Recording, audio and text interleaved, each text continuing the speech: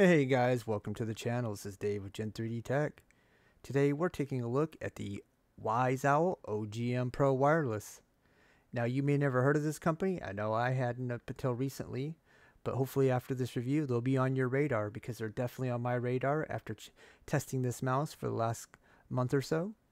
I've really enjoyed my time with it and I think you'll find this review very interesting. So without further ado, let's get into it.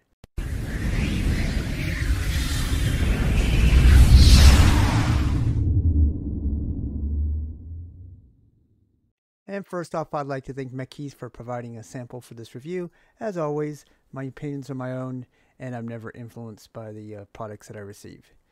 So to get into it, this is the WAIZOWL OGM Pro Wireless. It's a $99 mouse that you can get on Mechkeys, and you can also get it from their own website.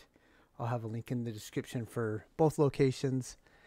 And this sports a 3395 sensor, a Nordic MCU, all TTC Gold switches, and a TTC Gold encoder for the scroll wheel. Weight, the manufacturer says 68 grams. We'll see on my scale, but I believe it's a little closer to 69 or 70. And as you can see, it's a solid shell design. Now this shape is a bit different than any other shape that I have. It is similar to a lot of other mice, but in the front, typically an Ergo mouse kind of slants at the front, but this is very straight and blocky at the front. And then it's got a nice curve at the back. It's also a pretty tall mouse, as you can see. Dimension-wise, it's a 121 millimeters long, 66 wide at the widest point, and 40 millimeters tall. In your hand, this mouse, the best way I can describe it is it feels very chonky. It's a very thick feeling mouse. Very substantial. It's also, even though, like I said, it is almost 70 grams, it doesn't feel that heavy, but it's just very big feeling. In their specs, they claim that this is a medium-sized mouse, and I do have medium-sized hands, and I am able to palm this mouse, claw it, and you kind of can fingertip it, but you'd really need a really fast pad, I think, to make that work. Now, the skates, I actually like quite a bit on this mouse. They're really thick, virgin PTFE feet, and as you can see, it doesn't cover the whole bottom because you got this little space to store your dongle here. And that's held on with a magnet. Now, I'm not too crazy about that because I think it's going to be easy to lose.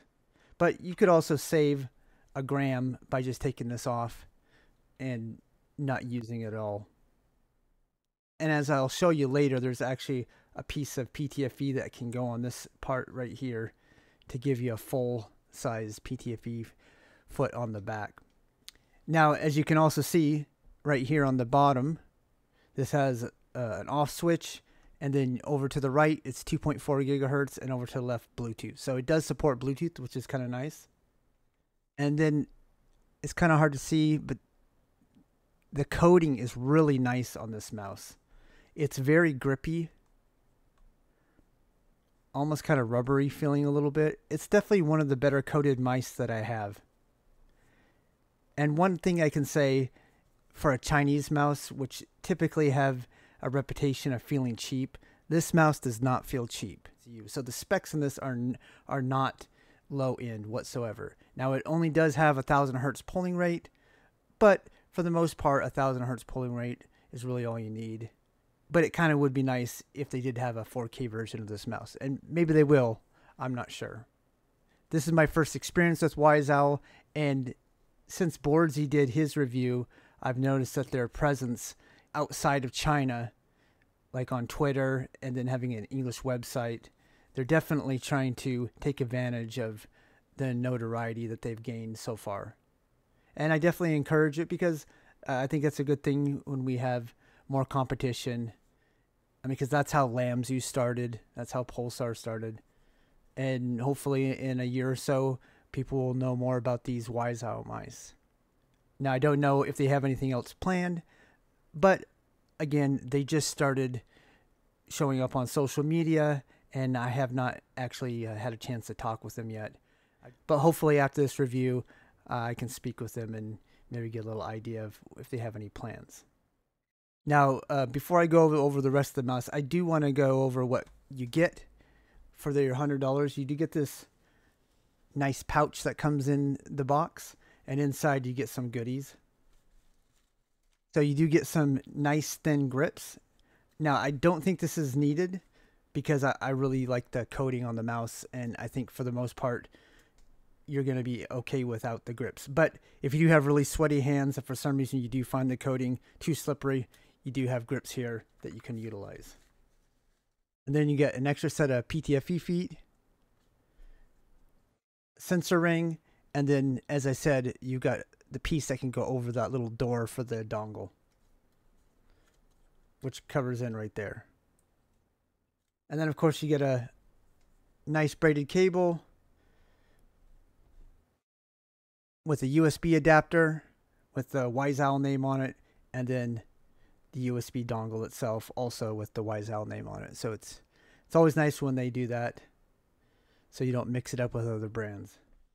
Now, as I said in the stats, the switches are all TTC Gold switches, and I do enjoy the switches on this mouse. They're very clicky and spammable. The scroll wheel is real quiet, and it does have some tactile feel to it. The side buttons are pretty good. Just a little bit of pre-travel, almost no post-travel. Just a tiny amount of side flex, and no button grind. Now, one of the things that kind of threw me off at the very beginning is I thought the DPI button didn't work because when you push it, it doesn't switch. And so I had to go into the software to switch it, and I was like, what the heck? I can't switch it.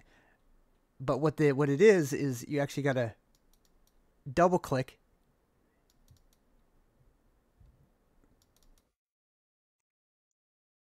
in order to change it, which is nice because it prevents accidental changing of the DPI, because you're much less likely to double click the DPI button in the game. But it is easy just to accidentally hit it. So that's kind of a nice solution. And I don't think I've ever seen a mouse that has that double click for the DPI button. So that's a very cool feature that I thought I'd point out. And I definitely would like to see that emulated with other mice. So now let's get into the sound test.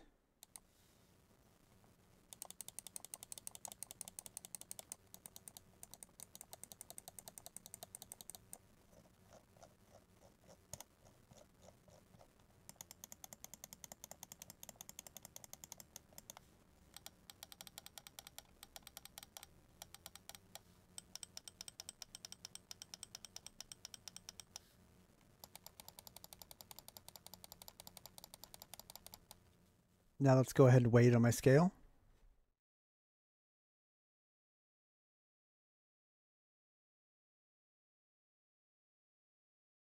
Now let's check out the software. Alright, this is the WAIZOWL software. It's actually a very nice software. Almost everything's on one page. Right here you can see the firmware version and the software version. There was a firmware update that I did run before I did all my testing. And then, of course, right here, you can change button assignments right here. It supports 5 different profiles. Your DPI settings are right here. 5 different steps, and these are the different colors. Little macro section. A shortcut to the Windows mouse settings, but it's built right into the app, which is really cool. Right here's the performance settings. You can select the pulling rate right there, and it is defaulted to 1000 Hertz. Response time, got it set to 1 millisecond.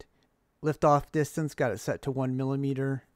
And again, as always, I don't recommend a ripple or angle snapping. And Very cool. It does have an ability to turn motion sync on and off. And then right here you can restore factory defaults or select your language.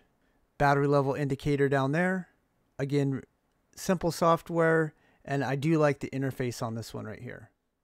And that's it for the software. So now, how does this thing perform in game? Well, I think that's going to depend on the person. For me, this mouse, while it is technically a very good mouse with good internals, really good build quality, it feels really good in the hand. For me, it's just a little bit too big for my hands. I don't even mind the weight being at 69 grams. It doesn't feel heavy to me whatsoever.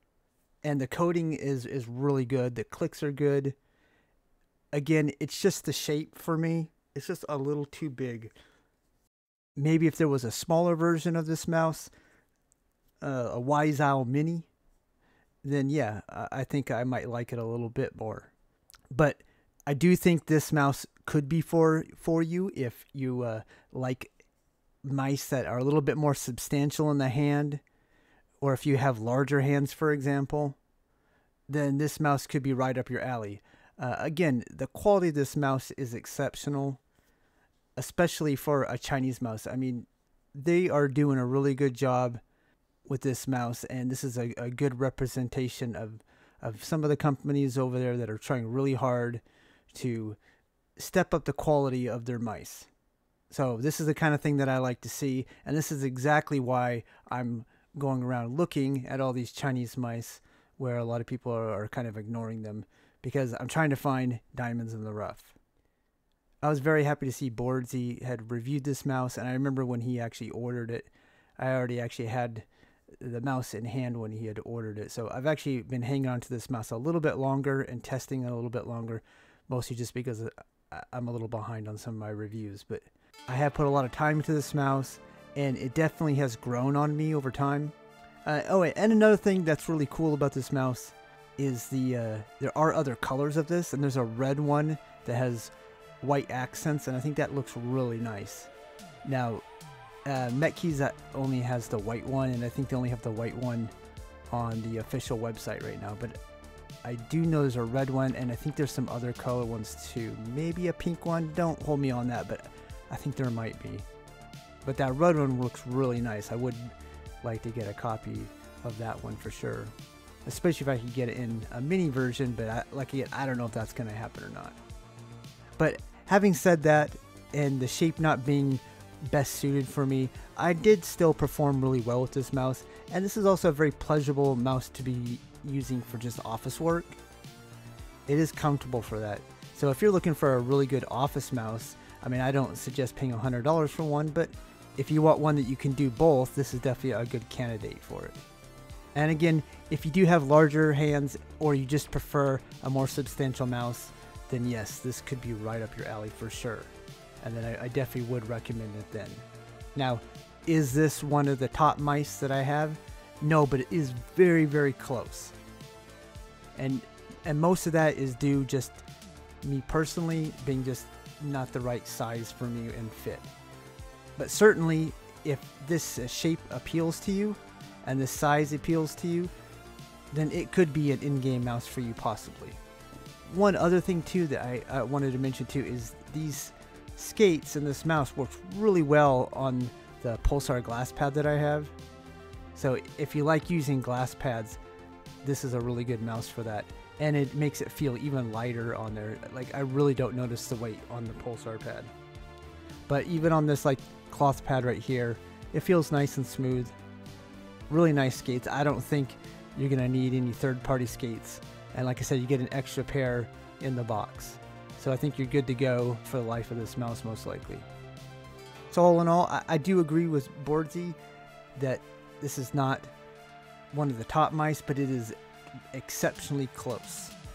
And if you do like the shape, if it looks interesting, and you want some really good internals, good build quality, good coating, I mean really good coating, then yeah, definitely recommend picking up this mouse.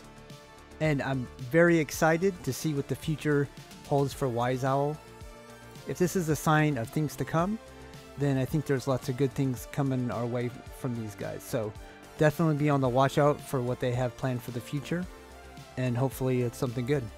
So anyways, that's all I got for this review. Hopefully you found it enjoyable and informative. If you did, please smash the like button.